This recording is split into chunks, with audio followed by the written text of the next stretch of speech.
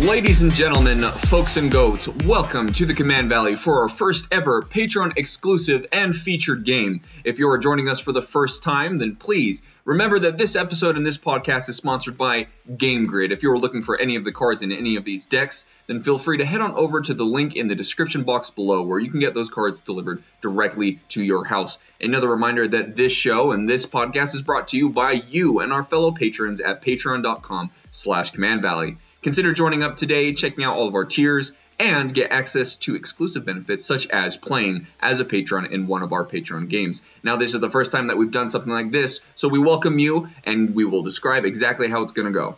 We have 4 players playing in this game, 2 of which are our own Command Valley members, Peter and Kogan, one that you might not have seen before. The other 2 are Command Valley patrons signed up for our highest tier. Let's introduce those players first. Our first Patreon guest is Matt, and he is playing Garuda, Doom of Depths. This deck wants to reanimate lots of even-costing creatures and does a lot of self-mill, as well as milling out opponents to hopefully get some value off of their boards as well. He also has a lot of clone effects so that he can reanimate clones and clone Garuda, repeating the effect over and over again. Lots of chaining effects in his Dimir deck. Our second Patreon guest is Austin, who is playing Atraxa Praetor's Voice. This is Super Friends, and this is the same deck that I built for a previous episode of Duel of the Peaks. You can check out a deck tech in the description below for this deck, because it's basically the same deck with some minor upgrades from Kaldheim and the newer sets. If you haven't seen that before, the goal of this deck is to play lots of Planeswalkers and play effects like Doubling Season to double the counters as they enter, and then get lots of ultimate abilities off, get lots of emblems, just dominate the board that way. Next is myself. I am playing Svella Ice Shaper. This is a Gruul artifact combo deck, which is not something you see every day. It has a lot of artifacts, it has a lot of combos, and mostly I'm aiming to win by getting infinite mana and casting my entire library using Svella. So that is the goal of my deck, and it's a lot of fun.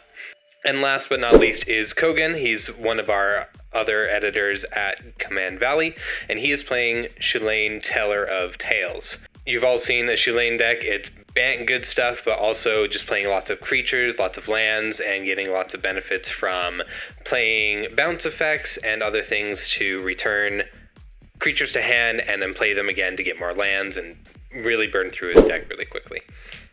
We've got a very exciting game for you today. Every player is bringing in a spicy, different strategy to the table. So the way that this is going to work is Peter here will be doing the play-by-plays, and I, Griffin, will be doing the side-by-side commentary. Now, without further ado, let's begin the game. Matt starts us off. He plays a Swamp and then passes to Austin. Austin plays a Hollowed Fountain tapped, not paying the 2 life, and passes to Peter. Peter plays a Buried Ruin and passes to Kogan. And Kogan plays a Hollowed Fountain tapped as well, not paying the 2 life, and passes. Matt starts turn 2 playing an untapped Watery Grave. He takes 2 to shock it in. He then pays 2 for a Demonic Tutor, searching up a card and putting it into his hand. A Demonic Tutor on turn 2 is a very scary card to see. You don't know what your opponents are playing, and you just have to think about what they're going to grab from their library to put into their hand on turn 2. Austin, on his turn, plays an Overgrown Tomb, also tapped, and he passes. And Kogan will play a Sun Petal Grove untapped because he controls the plains. He will then pay 2 for Growth Spiral, drawing a card and playing a plains from his hand. He will then pass to Matt. Matt starts his turn. He pays 1 for a Soul Ring and passes. And I can confirm that that is exactly what he tutored for with Demonic Tutor. That's what I was wondering, because if you have an opponent that casts a Demonic Tutor and the next turn plays a Soul Ring, I mean, the signs are all there. They probably search for that Soul Ring. So that's not the scariest thing that could happen, but it seems Matt really needs to get that mana to get his commander going, get that loop started. So that Soul Ring might have been the best thing that he could grab. Yeah, definitely. And Soul Rings accelerate you by 2 turns, basically, 2 turns, with the mana. So it's worth it to go and grab that, even if it takes a whole turn. Austin plays a Command Tower on his turn. He will then tap 3 to play Narset, Parter of Veils. He activates her -2 ability, looking at the top 4 cards of the library, getting a non-creature card from among them into his hand. He he selects Tamiyo the Moon Sage and puts it into his hand. What a turn by Austin. Some of the best Planeswalkers that you get in your Planeswalker deck. He's got Narset on the battlefield, ticked down to get Tamiyo the Moon Sage into his hand. If any of you have played against the Tamiyo the Moon Sage, you know if that ultimate goes off, it is extremely hard to deal with, and just the synergy and it will just overrun you over the course of the game. So that's a very powerful turn by Austin. Peter plays a mountain on his turn. He will pay 1 for a Soul Ring. Then he will pay 2 for a Gruul Signet, and then he will pay 3 to cast his commander, Svella Ice Shaper. That's a powerful turn. You got 2 ramp pieces and your commander onto the battlefield. That, I mean, you can just see that as kind of a time walk, being able to jump ahead to cast that commander plus ramp. Very powerful. Well done, Peter. Thank you. You're welcome. Kogan plays a Plains on his turn, and then he taps 3 for Chromatic Lantern. That will fix all of his mana, and it will also tap for a mana. Matt starts his turn. He taps 2 for a Mind Stone, clearly still ramping, and passes. He's getting all the ramp that he can. His commander costs 6. There's not a lot of ramp in blue and black, so he's casting all the mana ramp that he can in the form of artifacts. Austin, on his turn, plays an Exotic Orchard. Exotic. Austin, on his turn, plays an Exotic Orchard, then he pays 4 to cast his commander, Atraxa. He passes, and at his end step, he proliferates, putting a counter on Narset. Just super powerful with Narset, being able to tick up and proliferate those Planeswalker counters. That can be very scary, especially since we know he has a Tamiyo the Moon Sage in his hand. So the players have got to start prepping. They've got to start dealing with this soon. Yeah, and that Atraxa on turn 4, having the right mana at the right time, that's really killer. Very powerful. Peter, on his turn, will just pay 4 for a Sword of the Perunes, one of his combo pieces, and passes. On Kogan's turn, he will pay 5 to cast his commander, Shalane, Teller of Tales. Unfortunately, a little bit nerfed because of that Narset on the battlefield not being able to draw many more cards. I think Kogan is the most incentivized here to be able to deal with that Narset, since Tulane allows him to draw cards and put lands onto the battlefield, but because of Narset, that ability will not let him draw that card, since it's the second one he's drawn that turn. Matt starts his turn. He pays 4 for a Nightmare Shepherd, which will save his things from dying in the form of making tokens of them. This is very powerful in Matt's deck, because the way that it works, Matt is trying to combo by getting Garuda onto the battlefield, milling clone copies that he can make clones of Garuda. But with the Nightmare Shepherd out, those clones will die due to the legendary roll and make copies of the clones, which will enter as Garuda again. So it's doubling up those triggers. That is a very important piece of Matt's plan. Austin goes to his turn. He plays an island, and then he will pay 5 for a Doubling Season. Holy cow, there it is. That is the most powerful thing that you can get in any Planeswalker deck and in many decks themselves. So to see that Doubling Season come onto the battlefield, knowing that he has a Tamiyo in his hand, that must have been terrifying. Peter will respond to the Doubling Season cast by tapping his commander to make an Icy Manalith, and that's it. Austin then goes to combat. He swings Atraxa at Peter. Peter will take 4, and Austin will gain 4 from the lifelink. He then downticks Narset to grab an Ajani Mentor of Heroes from the top 4. And then he passes, and at his end step, he'll proliferate, but because of that Doubling Season, he'll put twice as many counters on Narset. There we go. It's doing work already. Honestly, if I was at the table, I wouldn't even be worried about Atraxa at this point. I would just be worried there is a Doubling Season. I don't care that he's getting 2 counters from the proliferate, but once he plays a Planeswalker down, then he's going to be able to ultimate it immediately because of the Doubling Season. So that's very terrifying. The players have got to come together and deal with that Doubling Season. Absolutely. Peter goes to his turn. He taps 6 for a Mana Reflection, which will double all of the mana produced by permanents he controls. He then taps his Soul Ring for 4, and then he uses 3 of it to tap his commander and make an Icy Manalith. He then taps the Manalith and uses the 1 floating mana to equip the Sword of the Prunes to Svella. I mean, I love everything you're doing on your turn, Peter. There's a lot of powerful plays, doubling your mana, creating more manaless, attaching Svella with the Sword of the Prunes. Like, the combo is getting there, but just nothing to deal with the Doubling Season. I have to admit, it's not a strong suit of that deck. Kogan goes to his turn. He will tap 5 for a Future Sight, which lets him play with the top card of his library revealed, and he can play that card, so that kind of helps him get around the Narset handicap that he's under right now. Yeah, definitely. Well, it's halftime. All right, well, let's kind of talk about the game here because it's only turn 6. We're about to hit turn 6, and already things are really starting to bubble up. Matt's got his pieces set together to start that combo that kind of comes out of nowhere with Garuda. Peter has set up his combo pieces in a very nice manner, has that mana reflection out, which puts him in a very strong position in the game. But honestly, with that doubling season on the Super Friends field, Austin is just kind of holding a ticking time bomb over everyone's head.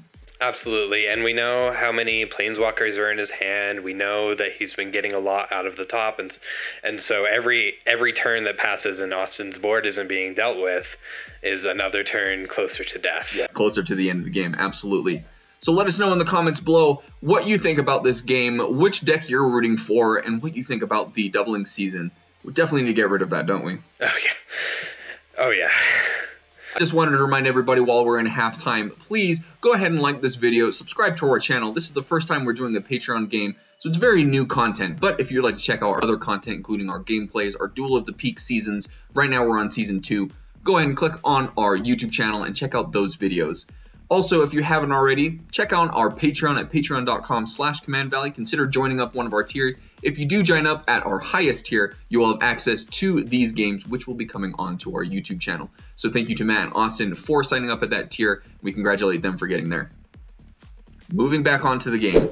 Matt starts his turn, taps 2 for a Dream Devourer, and then pays 2 to foretell a card and passes. No one has dealt with that. No one's dealt with the doubling season, so we know the Tamiyo's in his hand, so I'll bet you anything that Tamiyo's coming out unless there's something worse. Absolutely. Austin goes to his turn, plays an island, and then he will tap 5 for the Tamiyo, the Moon Sage. There it is. It comes in with double counters, and then that's enough to activate her ultimate, giving himself an emblem that gives him no maximum hand size, and cards going into his graveyard from anywhere are put into his hand. Now, that may not seem like a terrible thing to have that emblem out, but the thing is, like I said, the attrition battle that you're going to have to fight with this emblem is very hard. It's an uphill battle, even if it doesn't seem that hard, and we'll see over the course of this game how impactful that is for Austin. He then pays 1 for a Soul Ring, and then he activates Narset to get Ashiok Dream Render off of the top 4. Another very powerful Planeswalker ability there. He goes to combat, swinging Atraxa at Kogan for 4. He takes it, going down 4, and he gains 4. Now, the thing at this point, what's really, really sad about that emblem is if any players had a plan to remove that, any of the Planeswalkers, any of the doubling season, it's just going to go back into his hand unless it is exiled. So now the hoops are even harder to jump through. So at this point, Austin is just running ahead of this battle. Yeah. Austin goes to the end of his turn and proliferates. Peter will start his turn. He will play a Forest as his land for turn. He will then pay 6 mana to tap Svella, activating her and getting an Icy Manalith, and then untapping her using the Sword of the Perunes. He then pays 3 mana for Rhythm of the Wild, and then pays 5 mana for Kuldotha Forgemaster. Rhythm of the Wild will trigger when Kuldotha Forgemaster is cast, and Peter chooses for it to gain haste. He then floats some mana and then taps Kuldotha Forgemaster to sacrifice his mana rocks and finds an Illusionist Bracers from his library and puts it onto the battlefield.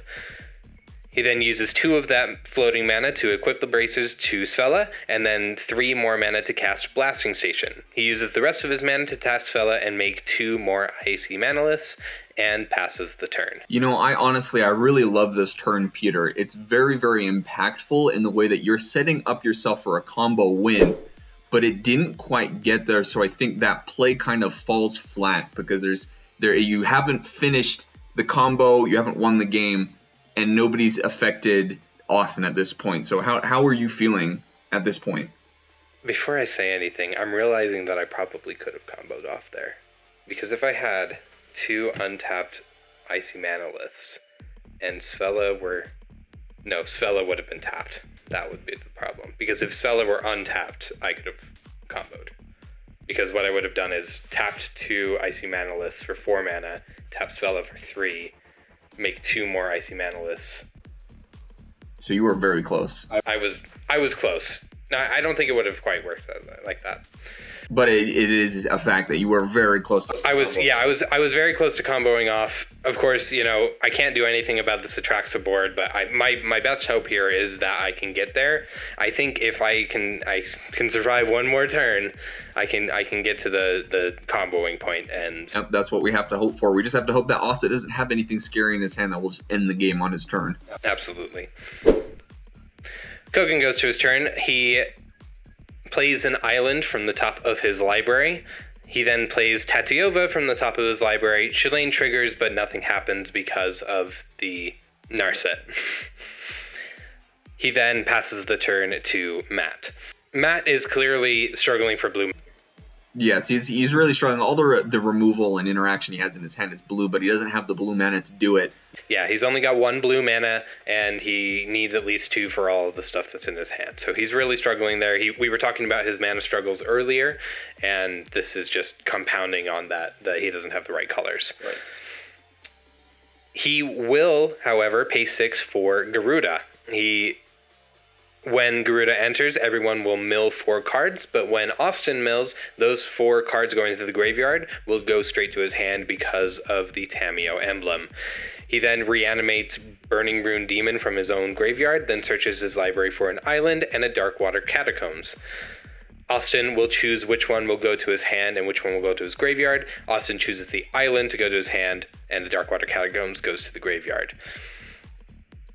Matt then goes to combat, swinging Nightmare Shepherd at Austin for 4, and Austin will take it, not choosing to sacrifice his commander. Well, that is something against Austin, but I don't think that's quite enough. I don't think it's going to be enough, no. It's sad to see that Matt was struggling with that blue mana and also not able to get a clone copy of Garuda to be able to cycle through. And also the fact that that Tamiyo emblem is allowing Austin to draw 4 cards every time that happens, that's very scary. We don't want Austin to be drawing more cards. It's just a very scary place to be in. Yeah. Austin goes to his turn. He plays a Karn's Bastion as his land for turn. He then downticks Narset to get a Chain Veil off the top of the library. So good. He then pays 6 for Vraska Relic Seeker, which enters with enough counters to activate her ultimate, taking Peter down to 1 life. That is that card, the one that we were all scared of. With those Planeswalkers, if you can get those ultimates off as soon as they got onto the battlefield, you know that's going to be a haymaking play. Those emblems and those ultimates are not supposed to be played at the turn they come out. There's a reason why they take multiple turns to get there. And Vraska is one of those ones that ultimate just absolutely changes the game. Yeah, absolutely. And there are so many different avenues in that deck to get to something like this, where you could do Soren Markov, you could do Liliana, the Dreadhorde. There's so many ways to get this absolutely insane effect. Those Planeswalker ultimates, they're very scary. Austin will then go to combat and swing Atraxa at Peter. Peter will respond by tapping his Blasting Station to sacrifice Svella to deal 1 spite damage back at Austin, and then he takes the rest of the damage and he is out of the game. You know, to power play, you should have just dealt that damage to yourself. Then he wouldn't have gained the life. I'm just saying. You have a good point. But rip in peace, Peter. That was very sad to see you go. I can tell, and Austin could tell, that you were definitely in the second commanding position, that you had your pieces almost there together. It was sad to see that it didn't come out on that last turn. Very, very close, but no dice. So it was a very good play by Austin to take you out first. Yeah, and I think the main reason was that I couldn't block his Atraxa. I think that's why he targeted me, not because I was about to combo off, but you know, it was very sad. Very sad. I was almost there. I was about to do it, but now we only have 2 players left to try and deal with Austin, but it doesn't seem like it's getting any better at this point. Yeah, taken out by my own Atraxa deck. It's not the worst way to go. I mean, it's just props to you, right? Yeah, I mean, guess so. The deck, so I guess so. It's a yeah. pseudo win for you. But Austin's also playing really, really well. So Austin is doing fantastic. Austin goes to his second main phase. He pays 3 for a Flux Channeler, which will proliferate anytime he casts a non-creature spell. He then passes, and at his end step, Atraxa triggers, double proliferates again. Kogan goes to his turn. He plays a Plains from the top of his library. He then taps 7 for Diluvian Primordial. This will let him cast an instant or sorcery from each opponent's graveyard. Austin doesn't have a graveyard, so he casts the Demonic Tutor from Matt's graveyard. He searches his library for a card, and he puts it into his hand. That's a very, very important play. It's very sad that he wasn't able to cast anything after using that Demonic Tutor. But finding anything into his hand, that means he's going to be able to take something at least to get rid of maybe the I don't know at this point. I feel like it's probably going to be the doubling season, but so far ahead with all these Planeswalkers, it's hard to see what you need to get rid of. Yeah, absolutely. Matt goes to his turn, and he will go straight into combat. He swings the Burning Rune Demon and Nightmare Shepherd at Austin for 10, and Austin will take it. Matt will then cast a Foretold Flood of Tears to return all non-land permanents to their owner's hand. From the second part of Flood of Tears, he will put Garuda back onto the battlefield, and when Garuda enters the battlefield, it will trigger, milling each player for 4, getting a Noxious Gearhulk from his graveyard, and since there aren't any other creatures on the battlefield other than Garuda, he chooses not to destroy anything. This is a very interesting play by Matt. I mean, this does help get rid of all those Planeswalkers in the doubling season by putting him back into his hand, so it slows down. It's a very tempo play. But now we have that Vraska Relic Seeker that's back in his hand. I mean, it's scary. It's very scary. We have to do something to be able to get rid of Austin at this point. Otherwise, he's gonna take over the game. Yeah. Anyone have an exile target player's hand card? Oh, that would be great. That would be really nice right now. Matt continues playing a Soul Ring, and then he taps 2 to recast his Dream Devourer. He then passes and goes to discard. Austin, on his turn, plays a Swamp. He taps 1 to recast Soul Ring. He taps 5 to recast his Doubling Season, and then he taps 4 to recast his Commander, Atraxa. He passes, Atraxa triggers, but there's nothing to proliferate. So this is good. This is a tempo play. Basically, Austin is 1 turn behind, having to play all of his stuff over again. So this gives a little bit of a window of opportunity for the other players to be able to deal with that Doubling Season before any of the other Planeswalkers hit the battlefield. Definitely. Kogan goes to his turn, taps 3 for a Chromatic Lantern. He then taps 1 for Fyndhorn Elves and taps 3 for Scute Swarm, which will trigger anytime land enters the battlefield. But out of mana, he passes and goes to discard. Matt goes to his turn. He plays an Island for turn, and then he goes to combat, swinging Garuda and Noxious Gearhulk at Austin for 11. Austin will take it, going down to 26. Definitely chipping his life away at this point. I mean, maybe perchance if they get 1 more turn, then they might be able to just take Austin out the old-fashioned way by just dealing damage. He then taps 2 for Mind Stone, and he taps 4 for a Thassa Deep Dwelling. That will let him, at his end step, exile Garuda and put it back onto the battlefield. When it enters, Kogan and Matt will mill 4, and Austin will basically draw 4. Matt returns a Solemn Simulacrum from his graveyard onto the battlefield, and then he grabs a land and puts it onto the battlefield.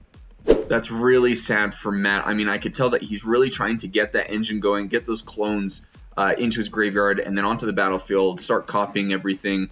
But he wasn't able. He whiffed a couple of times. I mean, he did get a Burning Rune Demon.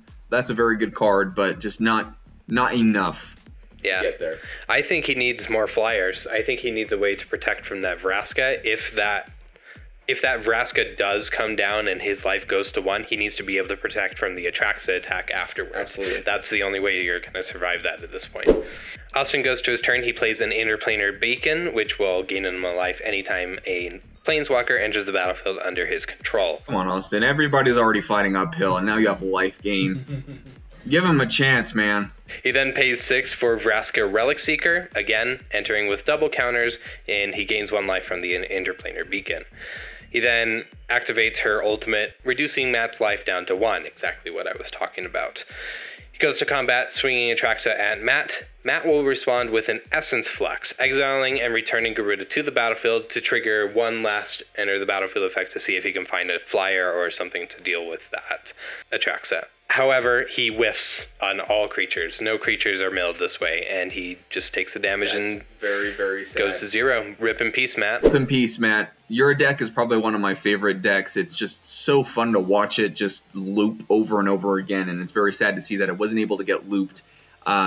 Just bad luck on the draw. Wasn't able to get those clones, but you fought hard. Rip in peace, Matt. Rip in peace.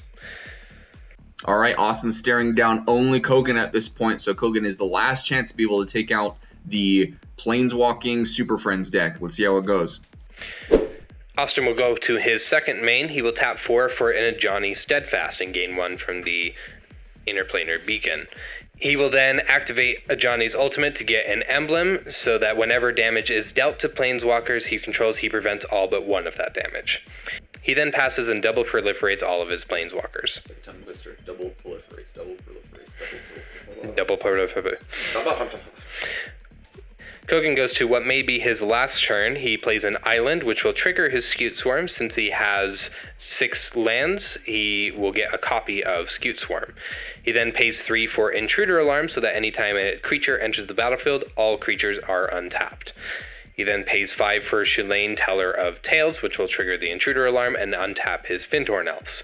He taps 2 for a White Mane Lion, and this is a little bit of a loop that he has in his deck. He will, to pay for the White Mane Lion, he taps the Findhorn Elves for 1 of the mana, and then a land for the other one. He returns the White Mane Lion to his hand. This sequence of events will trigger Intruder Alarm, untapping the Findhorn Elves, and trigger Chillane, letting him draw a card and play an island, and it will also trigger his Scute Swarm, getting 2 more Scute Swarms. So he will try to do this loop again, taps 2 for a White Mane Lion, returns the White Mane Lion to his hand, Findhorn Elves will untap, and then he triggers Chillane, draws a card, but he fails to put a land into play. He didn't draw his land that he needed. Yeah, that's tough. I mean, this is a very interesting and very fragile kind of combo where you can just get those lands into play, recast the White Mane Lion, bring it back, you loop through, get a lot of Scute Swarms because he has Scute Swarm, which is a very powerful card. But again, if you miss that land drop, then it all just stops right there.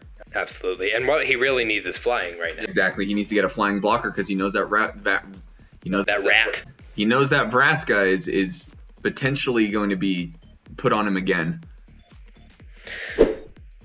Out of mana, he passes over to Austin. Austin plays a Plains, and then he taps 6 for Ajani Unyielding, gaining another life from the beacon. He -2s Ajani Steadfast to put 2 loyalty counters on each of his Planeswalkers, and 2 +1/+1 counters on Atraxa. This will give Ajani Unyielding enough loyalty counters to activate his -9, which will give 10 counters to each other Planeswalker and 10 counters to Atraxa. He then has enough counters on Vraska to activate her again, making Kogan's life total 1. He then goes to combat, swings Atraxa at Kogan, and this will take him out. And Austin is our winner. Austin is our victor. Congratulations, Austin. That was a very, very powerful last turn, using those Planeswalkers, synergizing with each other, those Ajanis which give your other Planeswalkers counters, and just kind of leveling up until you could get that Vraska back up to an ultimate. That was incredibly powerful. Very well played. Yeah, absolutely. And I'm just going to jump straight into the MVV card of the game with that doubling season. It sitting there on the battlefield the whole game, no interaction to deal with it other than that Flood of Tears, which immediately came back. That is the ultimate card to have on the battlefield for that. For that Super Friends deck, and I absolutely agree. That will be the card of the game. Without that doubling season, it was going to be very hard for Austin to be able to get that quickly up into a commanding lead. I mean, everyone at the table just needed a couple more turns to do their thing, but because of that doubling season, it didn't give them enough time. Absolutely. And Austin, he played everything in the right sequence. He had just enough mana for Atraxa when it was right to cast Atraxa. Same with Narset. He had the right mana to cast Doubling Season the next turn, and then the next turn he cast that Tameo to seal the deal. And so everything fell into place for Austin, and he created a board state that was so hard to interact with and so hard to deal with at all, and he just ran away with the game. It definitely seemed like he was far ahead once that Tameo emblem was created. So it was very impressionable that the other players were trying to take Austin out, but it didn't end up being enough, and Austin will take away this game. So congratulations, Austin, and also congratulations to all the other players. Well played and well done for playing your decks very, very well. Absolutely. It was a lot of fun, I have to say, to not only almost be able to do my thing and you know, combo off and win, but also seeing another one of the decks that I built, you know, in the hands of someone else, playing it better than I could have. So it was very, very powerful. It was a lot of fun to play in this game, and congratulations, Austin. Congratulations, Austin. Peter, the question I have for you is, what do you think was the play of the game? I think the thing that tied everything together really was that was the Tamiyo play. Yeah. I think playing that at that moment, it hosed Garuda before it even got out. It made it impossible to take care of that doubling season.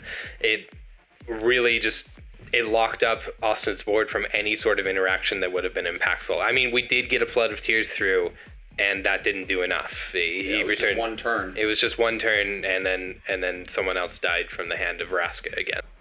I'm gonna agree. That Tamiyo emblem is extremely powerful. Like I'm saying, even with Garuda, getting him to draw 4 cards every time he had a copy of Garuda, which is what Matt's deck was meant to do. That allowed Austin to draw into his Ajanis. It allowed him to draw into the Vraskas and all the interaction that he would need to close off the game. So I agree that Tamiyo play was definitely the play of the game. But the question is, what do you think was the play of the game? And what do you think was the card of the game? Let us know in the comments below.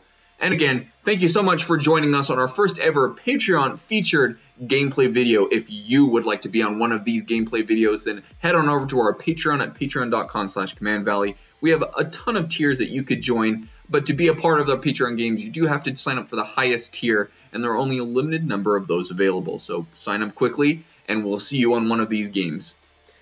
Absolutely. Make sure you check out our Patreon, see what tier is right for you. We have a lot of fun on our Discord, especially with the Strixhaven pre-release season just passing. We had so much conversation about the new Commander decks and any new builds that we're building. Lots of things going on the Discord. It's a lot of fun to be part of that community. So even if you can't be part of these games, we do play games with all of our patrons, and it's a blast. It's a blast. But thank you for watching. Let us know in the comments below how you enjoyed this video and how you enjoyed this game. Let us know which deck that you would represent on your own Patreon game. And we will see you next time for our next gameplay or deck tech video. Thank you.